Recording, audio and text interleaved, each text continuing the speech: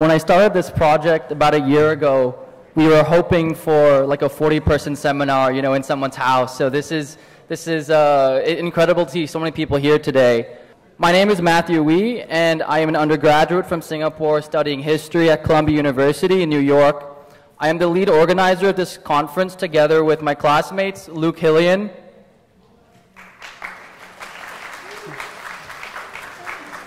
and one of our other colleagues, Stephanie Chan, will be joining us online. So, full disclosure, my specialization is actually quite far from the subject of this conference. I focus on modern American intellectual history and the history and philosophy of science. However, ever since I was young, I've always had an interest in the history of my own heritage as a Singaporean. And so, like many of you, I'm here today to broaden my own perspective on Singapore's past and its relationship to Southeast Asia. And we are honored to have such a diverse audience here today, ranging from high school students to professors and professionals of various fields. One of the goals of this event is to bring together academic and popular understandings of Southeast Asian history. So we love that we have brought together as well a spectrum of people, from students to laymen to experts. We want to first recognize our sponsor, the Davis Projects for Peace Foundation, a fund started by the late philanthropist Catherine Davis. We'd also like to recognize the ACM for providing this wonderful venue, and special thanks to their team, Faisal, Angeline, Yanni, and Daphne, as well as the custodial staff. I want to personally thank Mr. Kiyo Johari, my fellow organizers, Luke and Stephanie, and our assistants, Irene, Shelley, Mariani, and last but not least, I wish to thank all of our speakers and caterers, Angie and Chef De Silva, for preparing an amazing lineup of talks and food today. One of our speakers, Professor John Miksic, unfortunately had to drop out at the last minute due to health complications, but we would like to thank him for being a part of this project ever since last year. Without all of your support, this conference would not have been possible.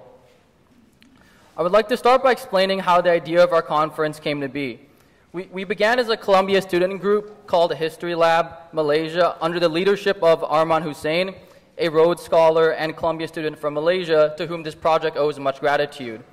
Arman's original vision was to address what he saw as a declining status and lack of interest in history in Southeast Asia by designing a cutting-edge history curriculum that would teach Singapore and Malaysian history in conjunction with digital humanities.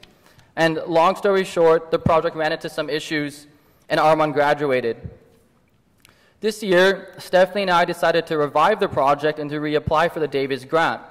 Like Arman, we are concerned about the declining interest in Southeast Asian history, and so we wanted to do something with a more limited scope that still fit Arman's vision of making history more interesting and more accessible. So Stephanie suggested a conference, and here we are. In keeping with Arman's vision, the purpose of this conference is to weave together different perspectives on Singapore history and to unpack its many layers. I'll explain what that means in a moment. First, I want to emphasize what this conference is not. We are not pushing an agenda, we are not roping in any contemporary issues, and we are not here to pass a judgment on people, institutions, or previous understandings of our history. Our goal is not to overturn myth and uncover truth. The binaries of truth and reality, after all, are a false dichotomy in the field of history, where so much of our objective analysis is defined by the questions that we choose to ask. So the aim of our conference, rather, is to get people thinking more deeply about how we know about history and how history is created, disseminated, and hypothesized, or made into fact. For those reasons, I stress that this conference is about historiography as much as history. Historiography is a study of how history is made. It is, in some sense, the history of history. And so what we hope to show is that different, sometimes competing narratives of our history each have their own socio-political origins in the not-so-distant past. And so thinking about how different historical narratives are made and then made known or unknown is an integral part of how we approach a complex subject such as Singaporean history. For example, the idea of Raffles as a founding father of modern Singapore was not preordained when he landed here in 1819. It is an idea that was consciously pursued by people in the late 19th and 20th century an idea that was then reproduced in textbooks, speeches, and monuments. And we actually stand today on the ground of one such monument. So you can see the iconic statue of Raffles at Empress Place outside my window to the left, marking the spot where he landed here about 200 years ago. And some of you may be surprised to learn that it was actually Lee Kuan Yew's economic advisor, the Dutch economist Albert Winsemius, who suggested keeping the statue to portray Singapore's friendly and welcoming disposition to Western business. Again, the point here is not to pass judgment, but to show how innocuous decisions in the present shape how we memorialize the past, which in turn affects how we understand it. Such is the social construction of historical fact. So our conference today will not only show that Singapore had a very long and rich history predating Raffles' 1819 arrival. Equally important and interesting is the story of how we came to know about this period and the reasons for its previous obscurity. Long before the 19th century, Singapore was a highly successful and sophisticated trading port. Under the name Temasek, it experienced a golden age in the 13th and 14th centuries thanks to its privileged geographical position on the maritime trade routes that connected Europe, India, the Middle East, China, and Southeast Asia. Knowledge about Temasek and its relationship to maritime trade is nothing new. A lot of the information from this period was first sourced from classical texts, such as the Malay Annals, which dates to around the 17th century. And thanks to Professor Kwa Chung Guan and Professor Peter Borschberg's book, Studying Singapore Before 1800, we now know that as early as the 19th century, there was already much interest in uncovering Temasek and early Singapore. In the last 50 years, this period has garnered even more renewed academic interest. Thanks to archaeological work such as that pioneered by Professor John Miksic, as well as recently illuminated documents from non-English archives, we now have more knowledge about pre-1800 Singapore than at any other given point in our history. And even secondary school textbooks have been revised to reflect these revisions in knowledge. There was a sense before that there was nothing left to discover about early Singaporean history, that we thought we knew everything there was to know. But today, we have so much information that the limiting factor is actually finding the people with an interest in doing the scholarship and people who have the linguistic acumen to parse through sources in their original language.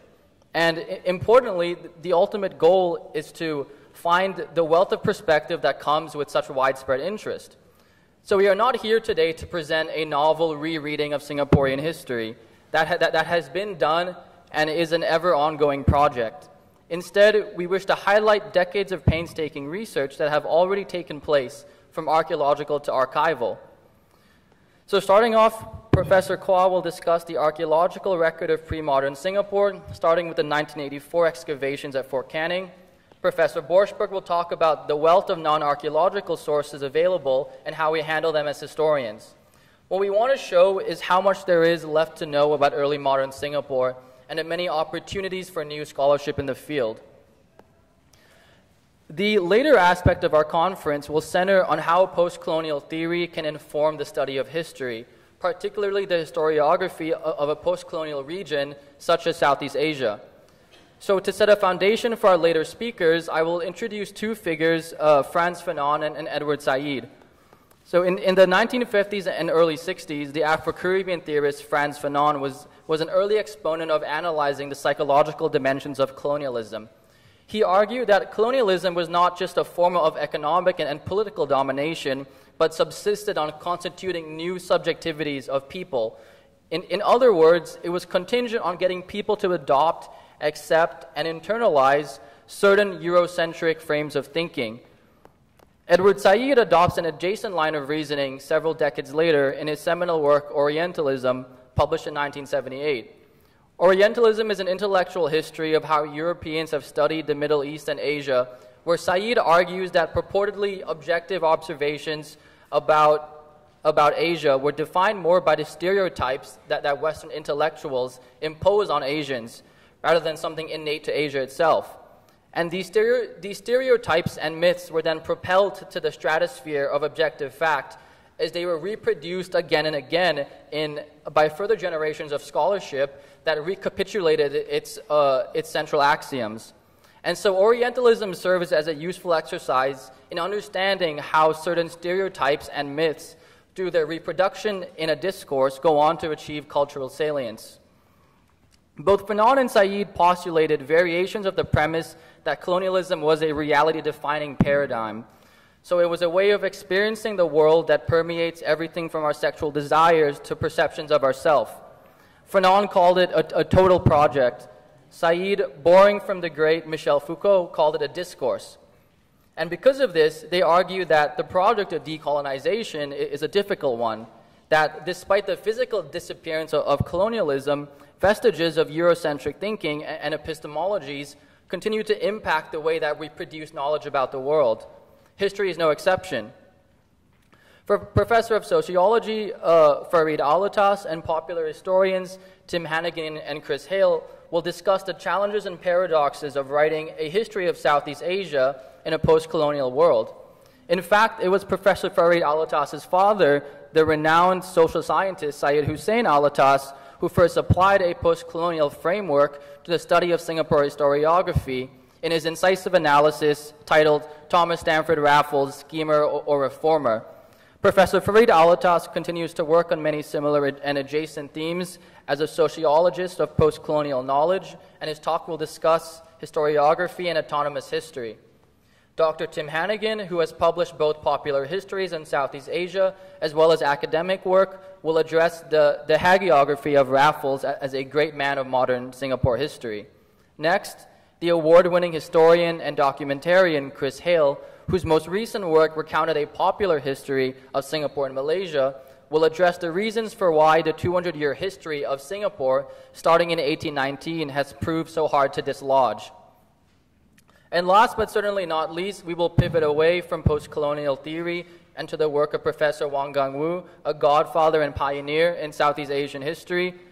This will offer an alternate approach to Singapore history that situates it within the trans-regional activity of the region.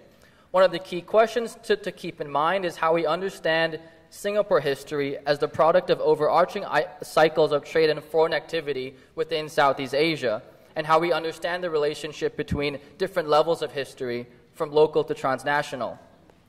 Our intention in bringing these different conversations together on Singapore history is to show how malleable the study of history is, how much it is defined by perspective, and the questions that we choose to adopt.